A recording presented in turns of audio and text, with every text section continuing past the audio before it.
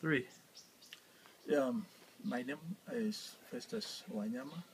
I come from Western, that is Kitale region. I'm staying here currently in Kisumu, Nyalenda Estate. And I've done my research from Western and compared with Nyanza. I found that people in Nyanza, they lack food in most parts, and people in Western lack vegetable like what is here, fish, because this is along the lake. It's easier to get fish and take to Western and take food like maize to Nyanza. So that will be a good business for me, and will cost me a good profit. Let me say for a week, I'm aiming at 3,000. Uh-huh.